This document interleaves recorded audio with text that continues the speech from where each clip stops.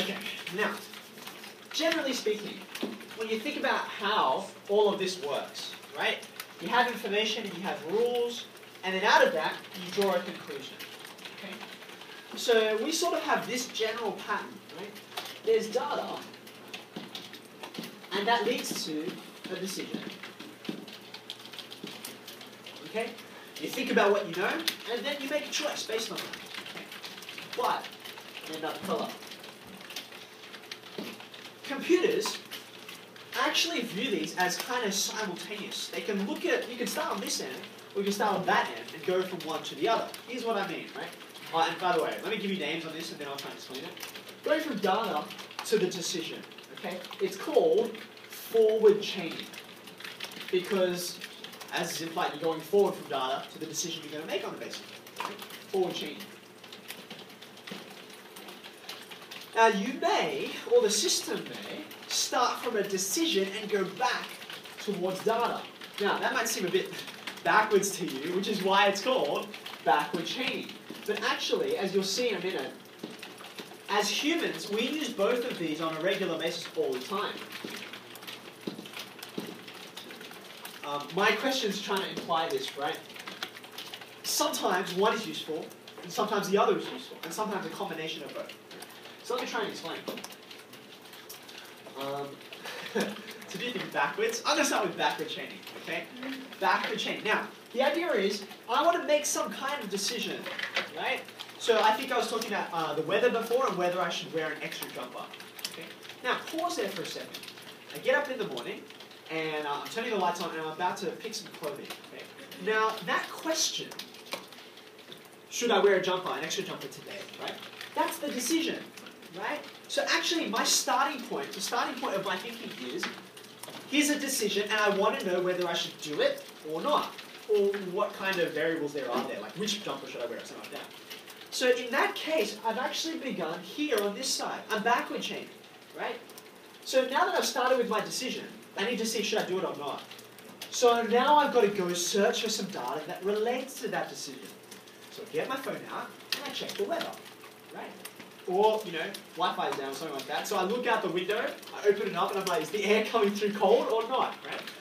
So you can see, starting from this decision, it guides what data I should look at. Does that make sense? So in some ways, you might think of this as a convergent approach, right? I've sort of got a goal in mind, and I'm sort of drilling towards that. And once I've got enough information, then I don't need to look at anything else. I can make my decision. That's backward chaining.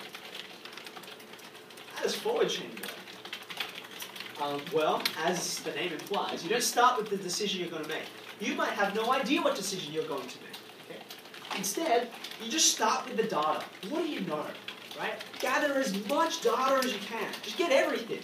You don't know whether it's going to be relevant or not, just grab it. Okay? Once you've got all of that, try your best. Combine everything you've got here, right? And see, all right, what does this lead to? What decision or decisions might this lead me toward? Right? Now, with the clothing, that wasn't such a good example for forward chaining. That was more of a backward chaining situation. Start with a decision, look for some data. Okay? But just yesterday, I had to make a decision which was forward chaining, which was, who should I choose to be the 3 people to get points for best and fairest after sport? Okay? So if you don't know the system, best and fairest for great sport, you don't just pick one person who gets the award, you actually pick 3. And they get 3 points, 2 points, 1 point. Okay? And at the end of the season, you add up everyone's points and then you get an overall best and fairest. Okay? Now here's the thing. I have 24 people on my 2 teams. Actually, I only had 12 people who played a game yesterday because unfortunately our Bs didn't. Our Bs were so awesome, they intimidated the other team, they didn't even turn up. So anyway, so I just had 12 players to choose from. Okay? So I go and have a look at my list, right?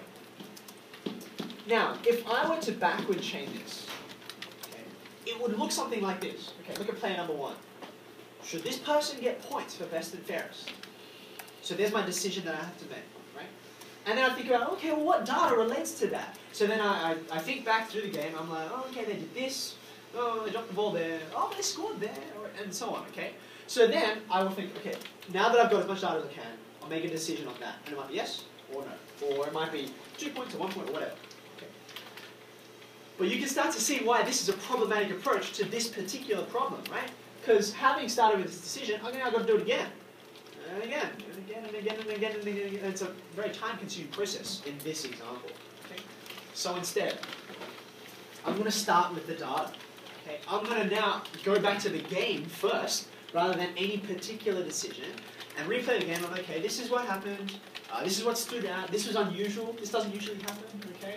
And then I'll think, okay, based on all of that data, I'm going to make a decision that this will be the person who I think stood out the most, and they're going to get 3 points. This one will get 2, this one will get 1. Alright? So because it begins with the data, this is often called a data-driven approach.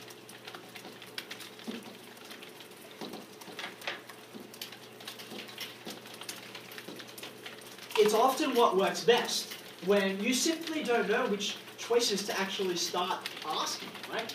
All you can do is look at the situation and say, well, what do we know?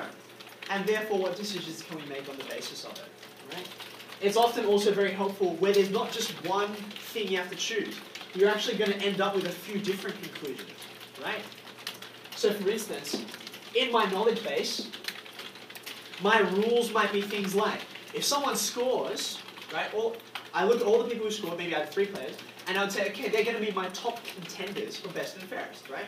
So there's a rule that's fired, that's been related, that's been relevant, right? And then I'll have a look at other rules, and I'll put that all together, and I'll see who are my top 3. So you see how it's a different way of looking at it, right? Does anyone want to clarify on any of that? The difference between